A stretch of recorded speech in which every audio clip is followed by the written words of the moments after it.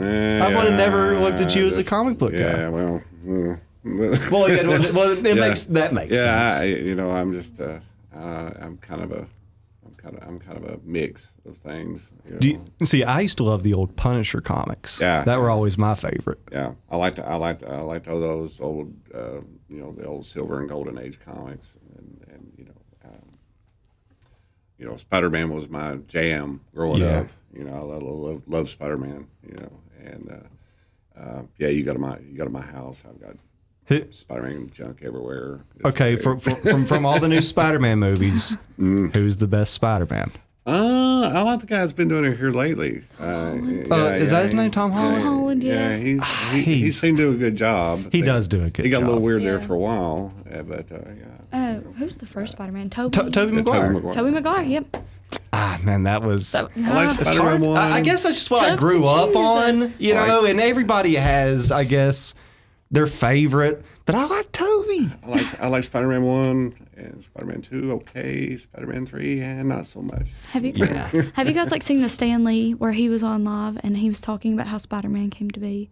And his producer dude was like, it's not good enough. Yeah. You need to go. And he's like, there was one last issue of, this magazine going out that we had because none of it was doing good. He goes, so you know what? I slapped Spider-Man on there just to get it out of my system. And then it became the number one thing. Yeah, I seen something like that. And who would have thought Spider-Man would have never happened if he would have listened to that one guy. Mm-hmm. Stan Lee was the man. He was stuck on Spider-Man, though. He could not get it out of his system. And he was just like, crossroads moments. Mm-hmm. Things if it had gone left instead of going right. Mm-hmm. Yeah. This would have been, you would have never had Marvel. I mean, everything that Marvel produced, you would have never had any of that. Avengers, everything. Dang, that's crazy to think about. Do y'all have a favorite superhero or anything? Oh God, you guys are going to think I'm lame, but I like Batman. We love good old Batman. I'll dive into that here in a minute. What about you, Brandon? I'm going to hit you with a niche audience, but Goku from Dragon Ball Z. Oh, technically speaking, he is. I guess, because he has superpowers. He does, Oh, that's a good conversation. Is Goku a superhero?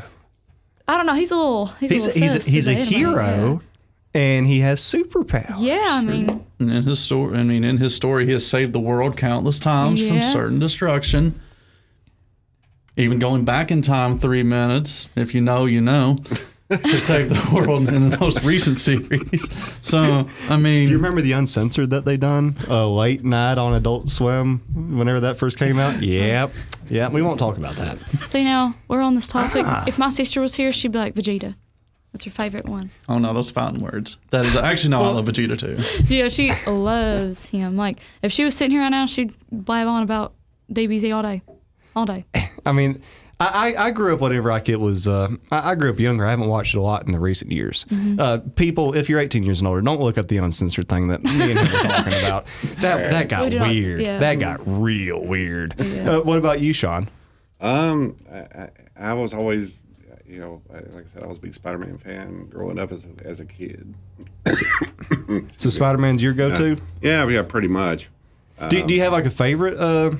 Like a version of them, because there's been quite a few. I keep going back to the original Peter Parker. Yeah, they've changed so many identities in the years recently, but it's like I can't deal with it. Yeah, there's nothing like the original. Yeah. This is true. Yeah, I like the multiverse thing that they done. Oh, did you see it? Is that one on Netflix? And it's like a cartoonish style. Yeah. But I hated the song that they done for it. That Post Malone, Sway Lee, the Sunflower thing. Sunflower. It's a good song, but it has nothing to do with Spider-Man. Yeah. I listened to the lyrics. I'm like, what is this even about? They ain't saying anything about Spider-Man. See, back whenever they released the first Spider-Man, and I'm about to say something's controversial, but I'm a Nickelback fan. And it all started with the first Spider-Man, Chad Kroeger, and I think it was Santana or somebody. They done a song called Hero.